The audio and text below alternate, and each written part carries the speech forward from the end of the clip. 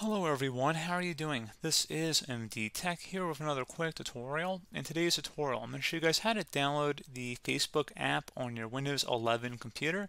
So this should be a pretty straightforward process here, guys, and without further ado, let's go ahead and jump straight into it. So all you have to do is open up the Microsoft Store, whether you want to select the taskbar icon or go through the search icon. Looks like a little magnifying glass. Go ahead and open it up regardless, and you want to select the search option up at the top right corner of the window, and you want to search for Facebook. Best match should come back with Facebook app. Go ahead and open that up. And then you want to select the Get button, so go ahead and left click on that. And if you want to sync this across other Microsoft devices, you can by signing in. Otherwise, we're going to select No Thanks.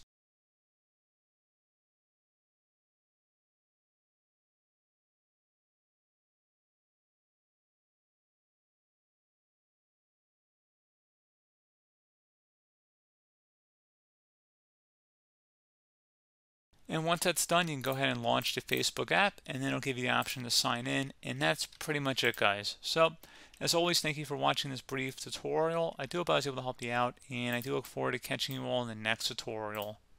Goodbye.